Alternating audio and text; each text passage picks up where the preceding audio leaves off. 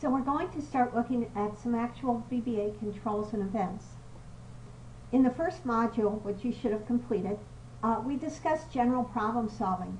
Now in this module, what we want to do is take what we learned and apply it, starting with requirements, specification, design, implementation, and testing, the whole thing, but to a very simple process.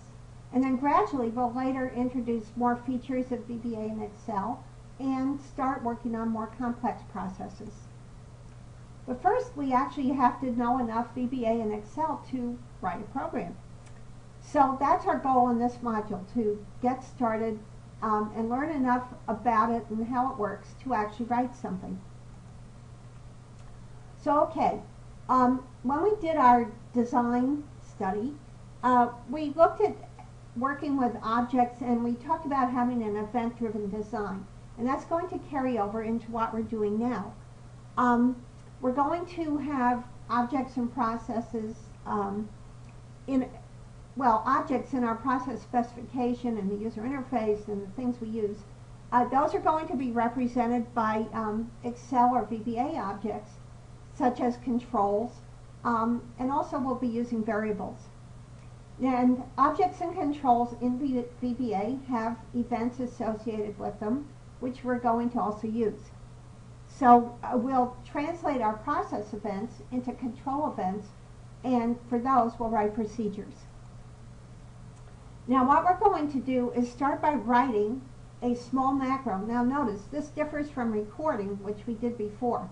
We're going to actually write the code, and this will let us introduce a number of these basic concepts. Now this is what the code actually looks like. It starts with option explicit, which is going to be important when we're using variables and need to declare them.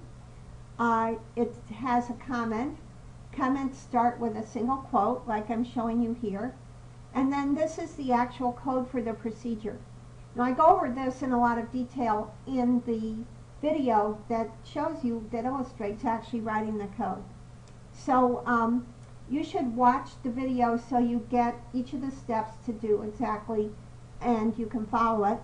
And the workbook with that code in it and that macro in it is posted on the class site. Now the best way for you to learn this is that after you watch the video, download the workbook, open it up, and write your own macro for a different color. So mine that I wrote turns a cell red. You should write one, say, that turns a cell green or some other color. But go ahead and do that so you've gone through the process and you get a feel for it. Now, I just want to say a little bit about what's going on there.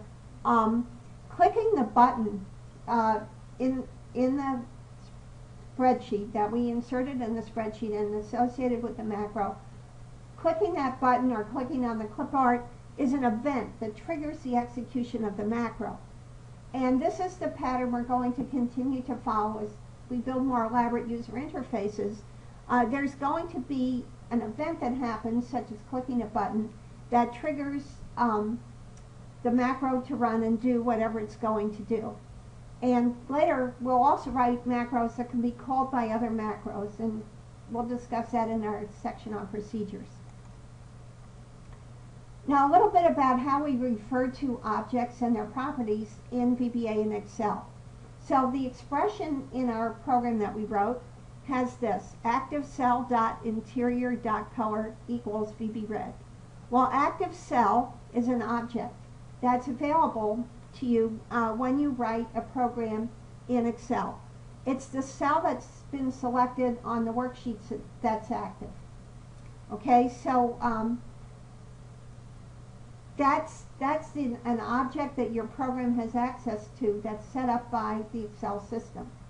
Okay, now if we want to do something to it, you'll notice if you type active cell and then a dot, you're going to get a little drop-down menu that shows you all the possible things, which are sub-objects and properties that could be worked on by your program. Now what we want in this case is a sub-object called the interior, which just represents the interior of the cell. And then on that object, we then put another dot because we want to work on a property of that object, which is its color. So this expression means we're going to start with an object called the active cell, then go to a sub-object, which is its interior, and finally to a property. And a property is a thing that has a value, which we can set using this assignment statement. And what this does is say, okay, I want the value of that property, the color, to be red. And this constant VB red represents the color red inside the system. Now we're often going to be setting properties of objects, and cells have one property in particular called the value. So if I write active cell.value, I can set the value to something, say 5. Now what that'll do is make a 5 show up in the cell, and the value is the most important property of the cell. So you actually don't have to write .value. You can just write active cell equals 5, and it assumes you mean value because that's the most important property. We're not going to do that. We will always put .value or whatever the property is because it's a better way to program. Now besides properties of objects, we're also going to need more general variables, as we saw in our example when we talked about the interest rate calculator. We use variables to represent various quantities, and we're going to do that in our programs as well, and that's going to be the topic of the next talk.